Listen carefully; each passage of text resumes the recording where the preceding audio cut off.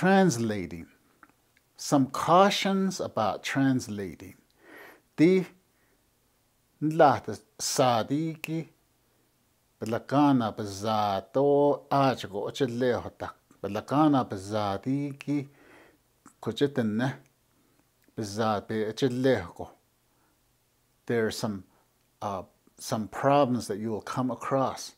So one of these is you need to avoid literal translation.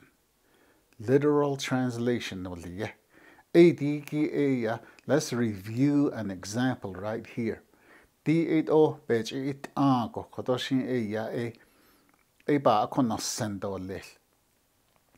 just be aware. The literal translation. This is what a literal translation would look like. Insurance plan will pay it for you. Insurance plan will pay it for you. Suppose you have to translate that. Here's a literal translation that somebody did. Peso acha na nelte na khata naikend olel. Peso acha na nelte na khata naikend olel. Okokoe yae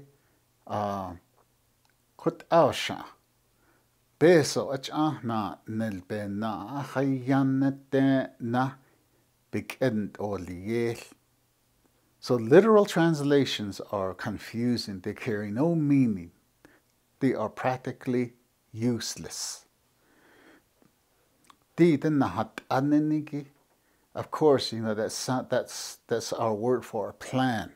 But in this case, in this context, it's not what we do. We don't use this.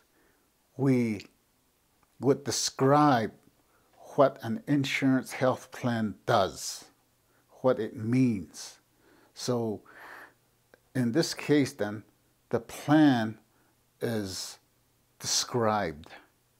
We don't use nahata. Nahata is a plan. Like a blueprint or like a strategic plan. That's not what we're talking about. What we're talking about is what the insurance plan does for you. It takes care of you by putting up money. So the insurance company uses that money to take care of you when you need health care. So that's why we say Peso achana nelbe na ahayanente na bikend oliel. So there are certain words that we need to describe versus our one-to-one correspondence and using Navajo words that mean other things.